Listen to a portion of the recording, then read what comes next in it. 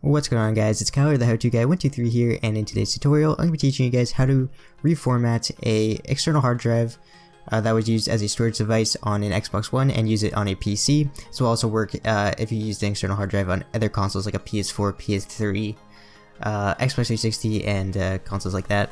But anyways, in this case, I'm going to be using my external hard drive that I used on my Xbox One, and we're going to be using it back here on the PC.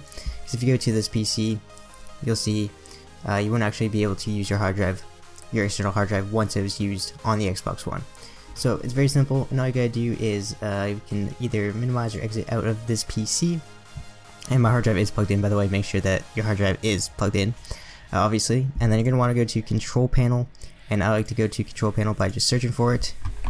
So Control Panel, and then go to System and Security, and then down here under Administrative Tools, click on Create and Format Hard Drive Partitions, and you're going to need administrative privileges to do that.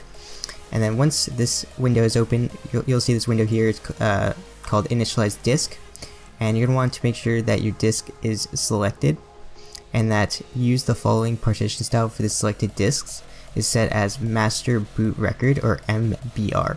Then click on OK. And then once you've done that, you're going to want to, you can maximize this if you want, and you'll see under here disk 3, you'll see the size of your hard drive, and it'll say unallocated. You can right click on it, and then click on New Simple Volume. Then it's going to open this window here, and click on Next, and then click on Next again, and it's going to show here that this is the size of our hard drive. So click on Next, and then you can give it a letter of your choice. And I'm going to set mine to G, and then click on Next, and under File System you can set it to whatever file system you want. In this case I'm going to set mine to NTFS because it's a hard drive, and that's what I recommend doing if you're using an external hard drive, is setting it to NTFS. And then you can give it a name if you want, so I'll call this Kyle's hard drive. We'll call it Kyle's HDD. And then make sure Perform a Quick Format is selected, and click on Next, and then Finish.